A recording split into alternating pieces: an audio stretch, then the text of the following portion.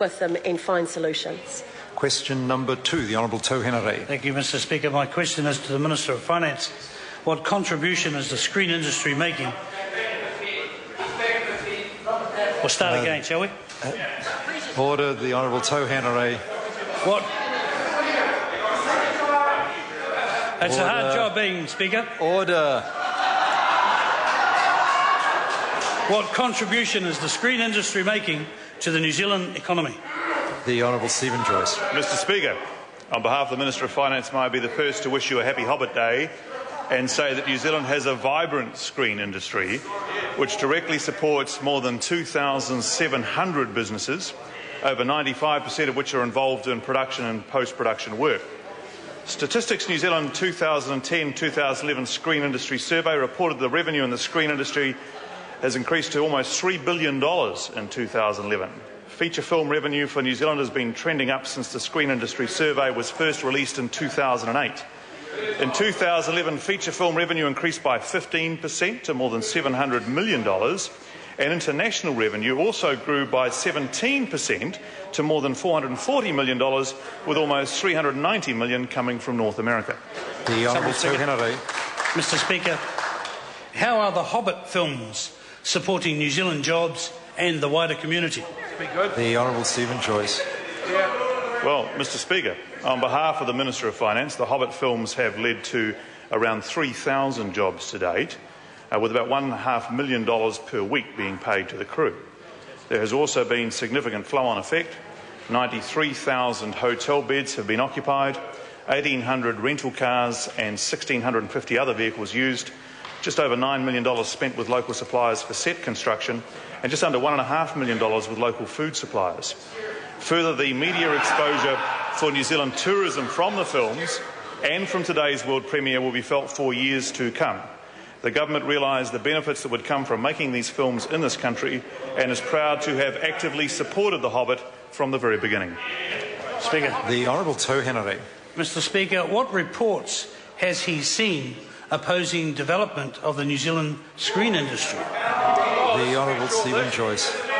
Mr Speaker, on behalf of the Minister of Finance, I've seen a number of comments which included firstly opposing and then pledging to repeal the legislation passed to enable the filming of The Hobbit, even if it meant losing the films offshore.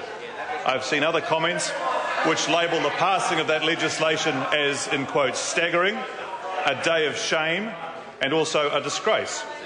I note with interest, though, that these people, who are loosely described by the media as Hobbit haters, have clearly changed their tune, with a number of their rank now attending the red carpet world premiere of The Hobbit in Wellington this afternoon. These same people will no doubt attend the opening of the Auckland International Convention Centre when it happens, would no doubt attend the opening of the Denniston mine when it happens. Order, I think the question's been answered. Somebody, Speaker. The Honourable Trevor Mallard. Mr Speaker, was the large screen film grant extended by this government, and if so, did he consult with the Prime Minister, who previously called it a waste of money?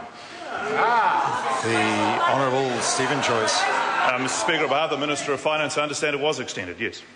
The Honourable Henare.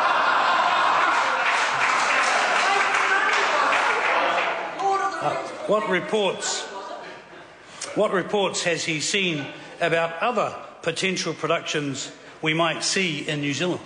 The Honourable Stephen Joyce. Well, Mr Speaker, on behalf of the Minister of Finance, word has reached me of a drama that is currently playing out, which might be suited to the big screen, or perhaps go straight to DVD.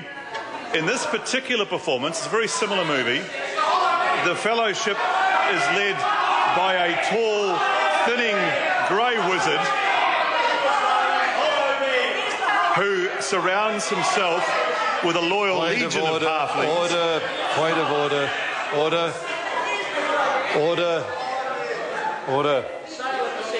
Order at all. No order. A point of order has been called. It must be treated. Mr Speaker, the questioner specifically asked for what are the reports. Now, the Minister began by saying, word has reached me. Now, sir, that's not a report, and he's being frivolous with this House, and it's a very busy time in our political lives. Order. The member needs to forgive me, but I seem to recollect the member treating verbal reports as reports himself in the past. The Honourable... Point of order, Chris Hipkins. Mr. Speaker, I seek leave to table a DVD copy of a film called The Hollow Men, showing that it's already made it to the big screen. Order. Order. Order. I'm on my feet.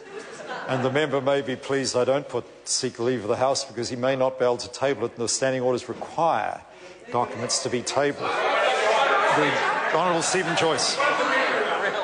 Mr. Speaker, this particular performance, the fellowship is led by a tall, thinning, grey wizard who surrounds himself with a loyal legion of halflings, sworn to protect him against a slimy, bearded creature hiding and plotting in the darkness, consumed by jealousy, relentlessly in pursuit of his precious. Their journey is made more difficult by the presence of a number of goblins, still loyal to their former leader, an all-powerful, all-seeing, all-knowing eye watching from a distance, roughly between here and New York. We are here, Mr. Speaker, we are here due to hear more about the conclusion of this particular story in February of next year, but I understand it might be a little bit of a flop because rather than giant eagles, the fellowship have decided to put their faith in an elderly mallard.